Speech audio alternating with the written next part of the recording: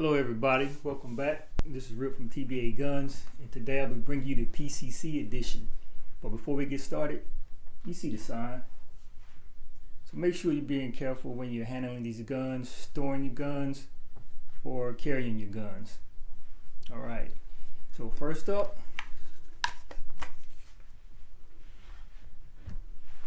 Draco NAC-9.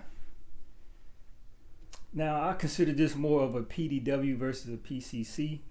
PCC stands for pistol caliber carbine, and to me, putting a brace on a pistol doesn't make it a carbine. You know, correct me if I'm wrong, a carbine is just a short rifle. So that's the question I'll pose to you all, and please respond in the comments. Does putting a brace on a PCC or a pistol make it a PCC? I'd like to know what y'all think. Anyway, Draco NAC-9, to me this is one of the underrated little PDWs or PCCs out there. It shoots well. I mean, it has all the attributes of an AK. It just shoots 9mm.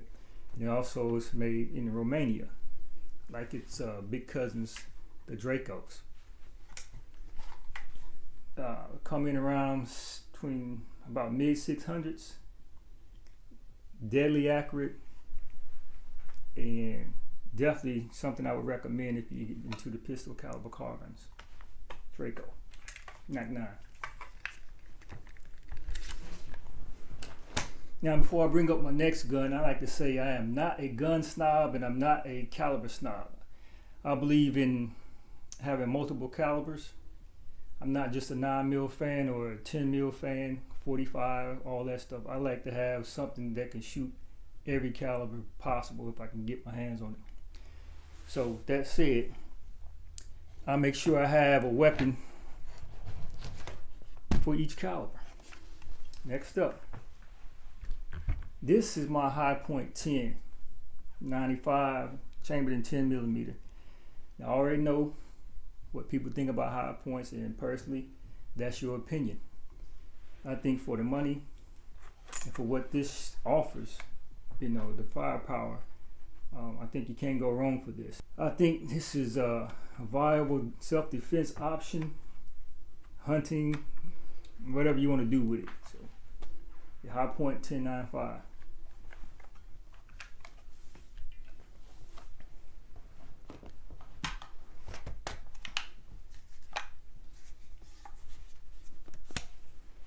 Alright, we're going to go ahead and clear this weapon.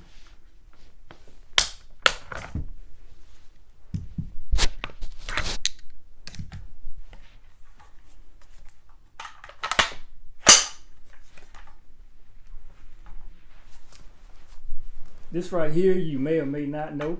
If you know, go ahead and respond in the comments. This right here is the Taurus CT-40. Now, for those who don't know much about this weapon here, this is the civilian version of what the Brazilian military uses. So I think theirs is called the SMT-40 or the CT-40. But this right here came in like a lion, went out like a lamb. What I mean by that is it came in with high hopes, but it didn't deliver because it came in with low capacity magazines and a high price tag. So it fizzled out pretty quickly. However, I love this weapon. I'm talking about, this is probably the most accurate rifle I've ever shot. It shoots 40 caliber, accurate, no jams, no failure to feeds, any of that stuff. No problems with this weapon. So the only problem is you can't really find large capacity magazines. There's some people on the channel, or have the channel, where they fabricated their own magazines. But for the most part, you're stuck with the 2 mags that it came with, and trying to modify those. So, but yeah, out of all of my PCCs, this is by far my favorite.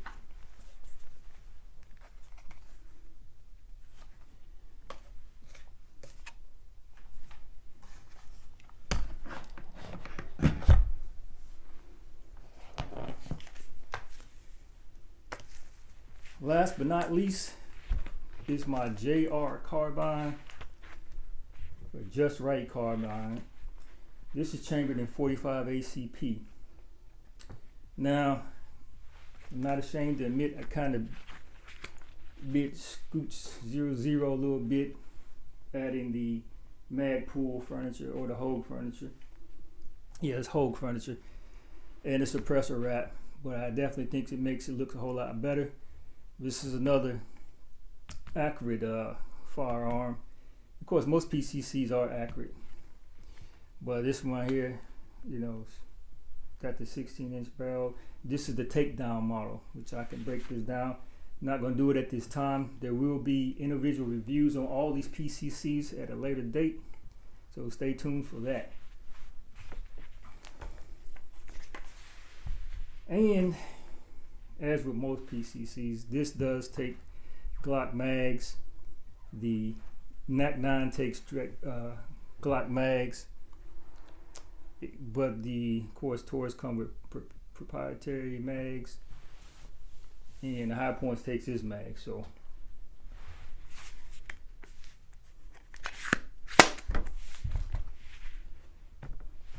again, if you have any questions, comments, please drop them down below. And if you like this content, please like, share, and subscribe. Until then, we'll catch you on the next video.